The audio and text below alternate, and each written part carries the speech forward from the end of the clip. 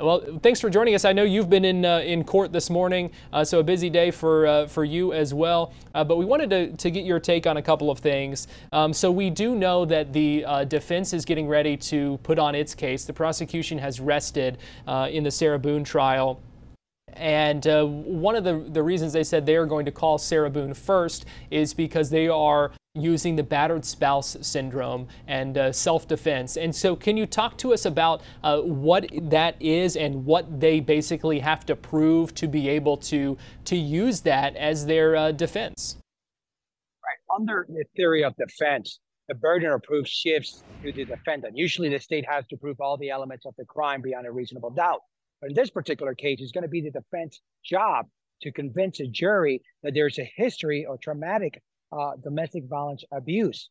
And there's case law in the past that recognizes that you can use this defense, but the difference is, reasonable is an imminent fear. So we have to convince a jury now that although there is no imminent fear at this particular moment, there is a history of traumatic abuse that led to Sarah Boone thinking in this particular moment that she had no other option. We heard from James Owens, who is representing Sarah Boone, saying that he typically likes to call defendants to the stand last, if that is what he is, if they are taking the stand. Can you talk to us about the strategy that goes into a defendant testifying on their own behalf? It's not something we see in every trial, but can you just kind of walk us through how that, some of that decision making in whether or not to testify and when? Well, the rule of thumb is typically for criminal defense attorneys, we don't like our clients to testify because then you subject them to cross-examination by the state. Now, whether you put them first or you put them last, that's a decision that needs to be made. Ultimately, we can make recommendations to our clients, but our clients have the last word. A lot of times we want to be able to put, our client last. So it's one of the few things that, that the jury is going to be able to listen to. Now, just because they put her last or they put her first, they can always recall her back and put her back on the stand. So the strategy might be, let's put her here first. Let's bring the other expert testimony to come testify, and we can always bring her back, right? In case she gets cross-examined and she gets torn apart on the stand, let's bring her back to fix it. Let's bring her back at the end to kind of wrap up the whole case. This type of cases, the jury wants to hear. Again, it's not something reasonable for somebody to be locked inside a suitcase and you're in imminent fear. And that's the key in this type of cases. The question is, you got to convince the jury about the history of traumatic abuse, because the element of imminent fear is not necessarily here in this case. And so we heard from the defense this morning saying, as they were discussing some discovery issues, talking about body camera video and 911 calls from those from prior incidents that law enforcement had been called to incidents between Jorge Torres and Sarah Boone. So it sounds like you think that is where is that the key now, Jose, for the defense's case? Right. The key has to be they have to build a foundation of history of traumatic abuse, because again, the state is gonna hit hard on the fact that this gentleman or this victim is locked inside a suitcase. She could have called 911. She could have walked out the door. There's a lot of things you have to do. Typically in self-defense, it's imminent fear, reasonable imminent fear right there at the moment. That's the reason you pulled out the gun. That's the reason you did what you did. Here, if the burden is on the defense, they need to prove that based on the history, she has a different mindset that any other person in that courtroom or the jury does not have. So you have to convince the jury to get in her shoes, in her mindset, and that's why they're going to bring an expert to testify, like to tell the jury. Although you might not understand that there was imminent fear at that particular moment, there is a history which causes her to think differently and see fear in a different manner. Jose, let me ask you this. I know we talked about the defense having to basically show those elements to be able to use the battered spouse syndrome and self-defense.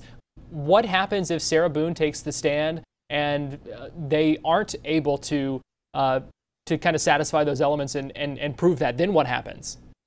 Well, that's the key in this case, right? So they might come back with something lesser, like a manslaughter or a lesser charge. But in order to get a not guilty verdict in this case, they have to convince the jury. That's a high stake.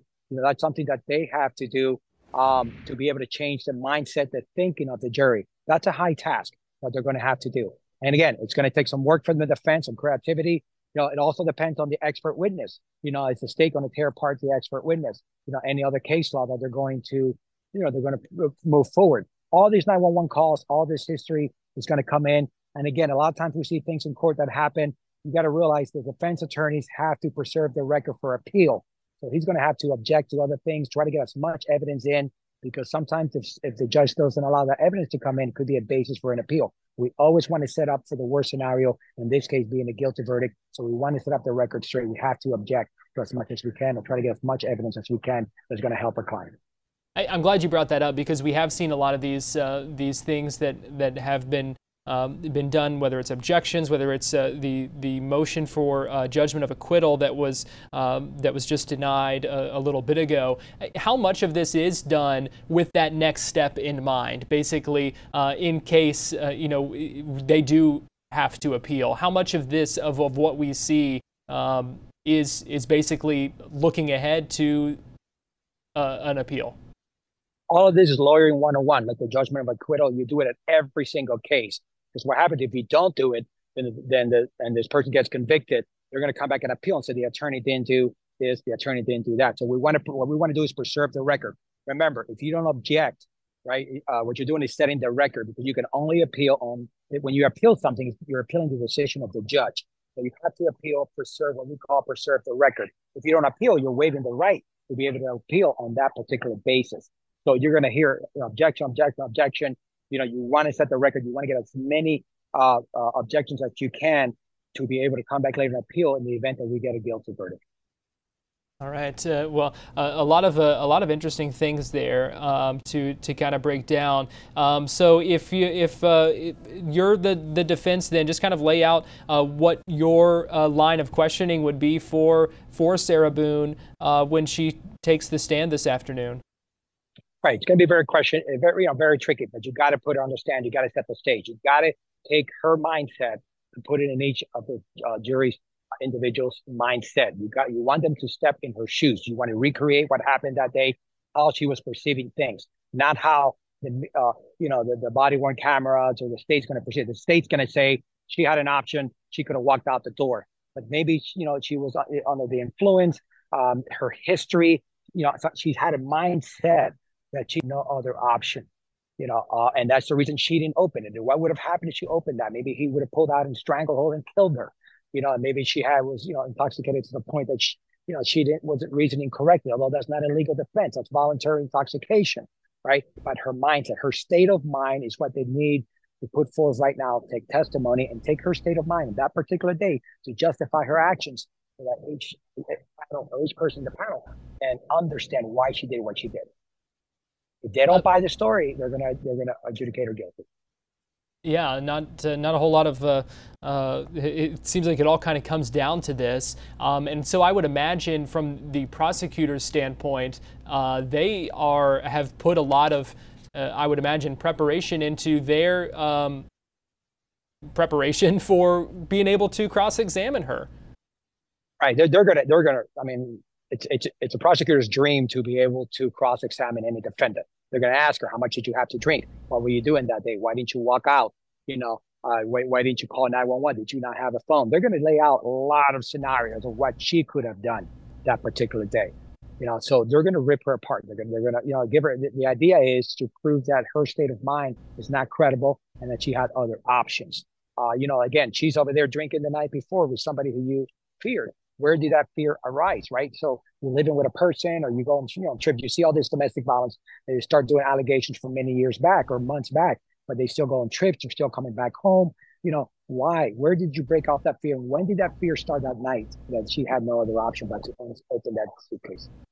If this is your client, how do you prepare them for that cross-examination that is probably going to be pretty difficult, maybe even bordering hostile? Right. We try to prepare our clients as much as we can. We'll set this in. I always get on the other side of the fence. I always play what we call devil's advocate. I always think of the worst scenario. If I was me, I would drill her, ask all kind of hard questions. You got to ask the hard questions. There's this thing that says, as a lawyer, you should never ask the questions you don't know the answer to. So, but in her case, they're going to ask her, how much did you have to drink? You're going to replay the whole scenario. Obviously there's always a little bit of dramatic, she's going to get emotional on the stand. But me personally, we try not to have our clients take the stand. But you've seen that this is a defendant who's had 9 different attorneys. She wants to run the show, and sometimes it can come back to bite them. They don't have the experience. And I've had clients that are in custody for some time, and sometimes when you're in there, you lose the perception of the law, the perception of common sense. And sometimes she had an offer on this case, she didn't take the offer. So we'll see what happens. And we'll see that if she's adjudicated guilty, the offer is not going to be as good, most likely, as she has to say. Can that be hard sometimes when you have a defendant who really wants to take the stand and you are advising them against it? Absolutely. And in our field, usually when we have an offer for this, I hope this attorney has a letter. We usually make him write a letter and sign a release and say, hey, you've been given this offer. If you go to trial and you lose, this is the maximum penalties.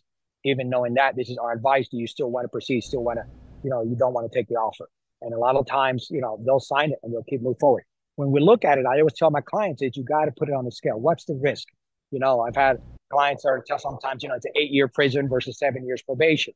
So you got to now when you're looking at a maximum 30 years and they're offering you 20 or 25, there's not much to lose. So you go to trial, you flip the coin. But sometimes, you got to look at the risk versus the reward.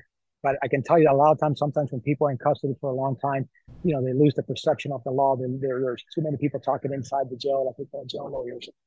They lose the perception and they try to the attorneys who are understood. At the end of the day, we work for them. We'll do what they want. But if it's against our advice, we document what it is to make sure it doesn't come back on appeal, because you always hear this story later down the road. The attorney didn't do a good job, or he didn't do what I tell him to do. And the judge, you will see at the end that the judge will ask her, did your attorney do everything that you wanted him to do? And that's why a lot of times you see when you go through different attorneys, we know the law, we know the process, so we try to guide our clients as best as possible.